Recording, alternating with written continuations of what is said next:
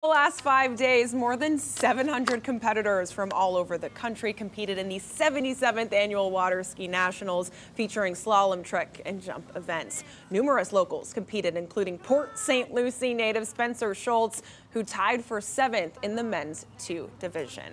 Looks like so much fun, and I think meteorologist Michael Ehrenberg competes as well. Yes, he knows that sport quite well. And Michael will be next with a last check of your forecast. Proud sponsors of the CBS12 News Network, the one to turn to.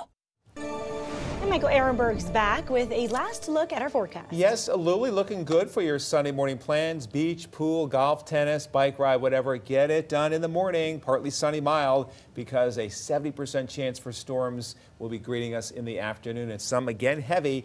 60% chance for storms as we all go back to school on Monday, the kids. And then rain chances, we're finally trying to lower them, but not until the end of the week. Wow, back to school I was just about to say, it's already here. It's crazy.